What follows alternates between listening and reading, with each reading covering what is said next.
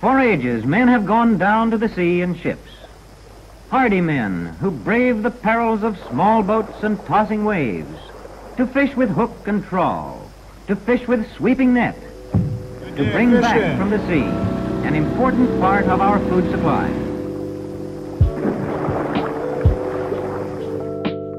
Hello everybody, I built a boat and this is my video.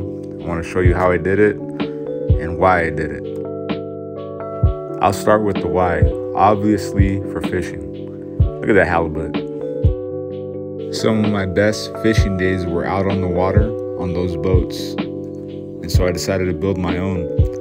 I noticed the boats we would rent were made out of plywood, and so I looked for boats similar to those online. But before that, I thought about getting a kayak. Thought about it.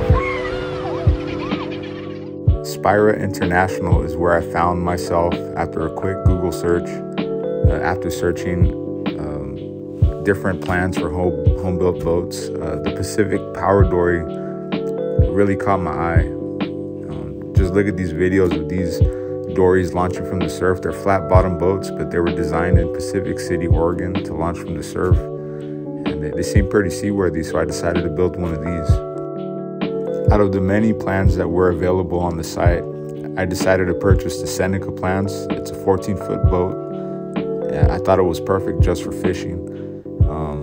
Previously on the site, they had the plans there, that they had study plans that you could look at. I believe now you can't look at them due to Jeff Spira passing away. But that's how it was when I bought them. Here's a few pictures of the start of the build.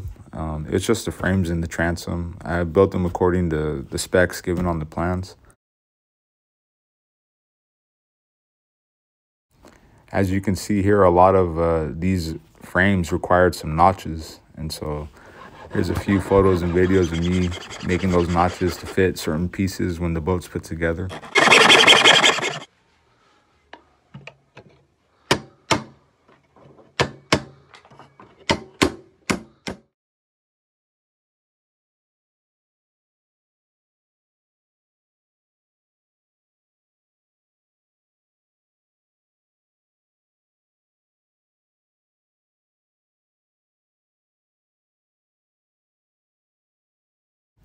Here's me building the strong back, and this is where the boat's going to remain upside down till we flip it.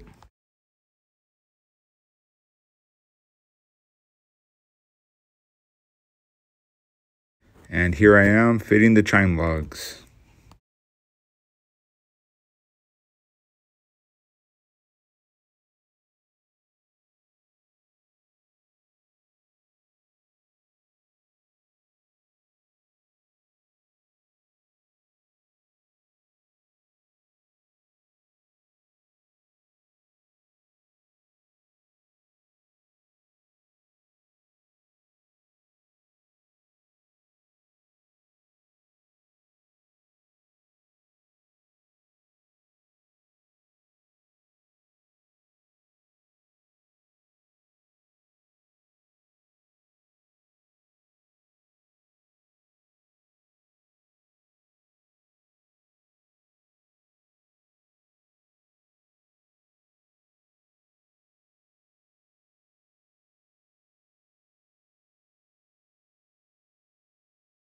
Here I am putting the Kilson in. I actually did this backwards. I should have done this first, but it ended up working out just fine.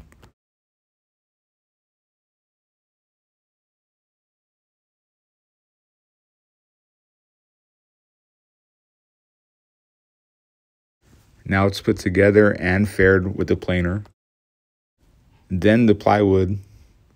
I did 1/2 inch on the sides and 1/2 inch on the bottom. The plans called for 3/8 on the side, but all I had was 1/2 inch. After that was done, I filled in all the holes and divots to get ready for fiberglass and epoxy. First, I wet the hull with epoxy and then, worked it out with the squeegee. I didn't get the video, man. It was very frustrating to say the least. It was my first time doing it, made a lot of mistakes. On my next one, I can do a lot better, but it is what it is. It was my first one.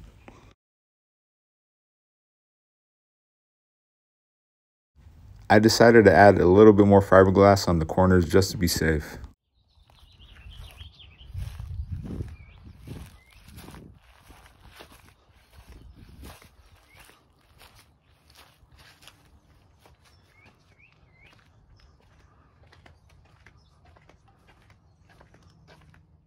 After that, it was time for a light sand. I hit it with 80 grit, then 120 grit. Then I wiped down the hull to prep it for paint.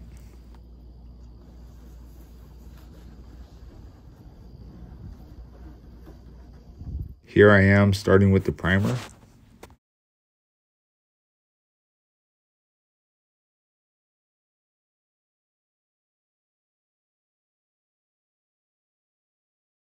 And here we have the finished color, almond white.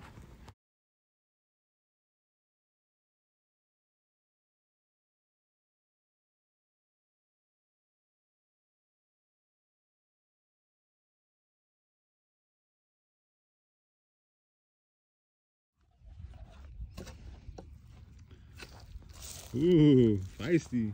With the help of my brother, we got her flipped. This thing was heavy. The plans say she weighs 440 pounds, but she displaces about 1,200 pounds.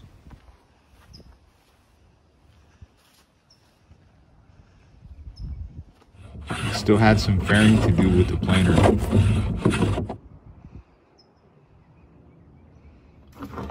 There was a few screws that needed the grinder. Here I am fitting the rails.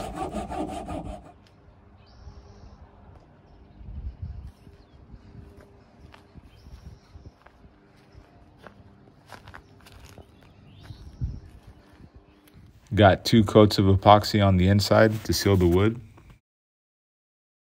And then painted the inside royal blue. Here I am putting in the 1x4 decking.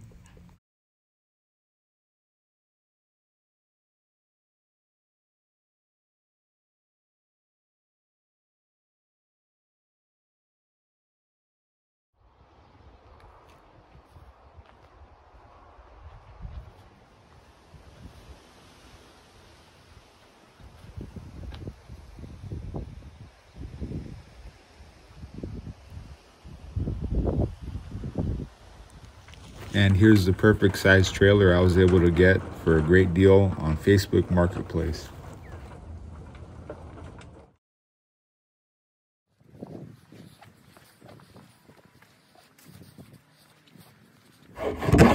Now it's time to get the rail caps on.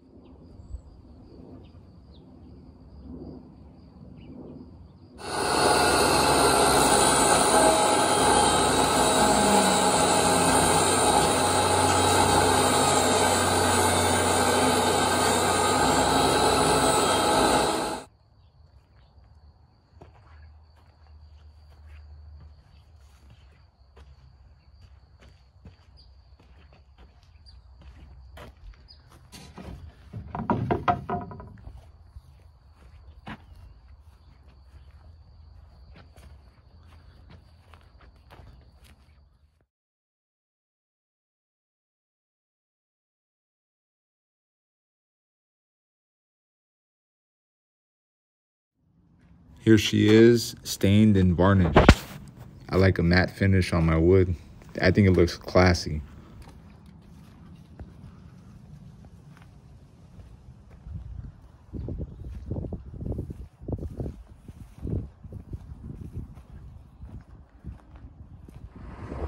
Time to take it to the lake to test it out.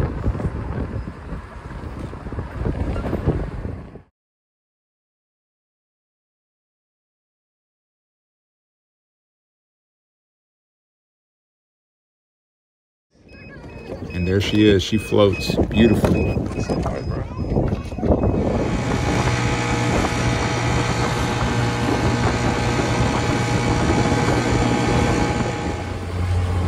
my boat? She took about a year to build. It was totally worth it. Can't wait to be out on the ocean fishing. I'll see you out there. Have a good one.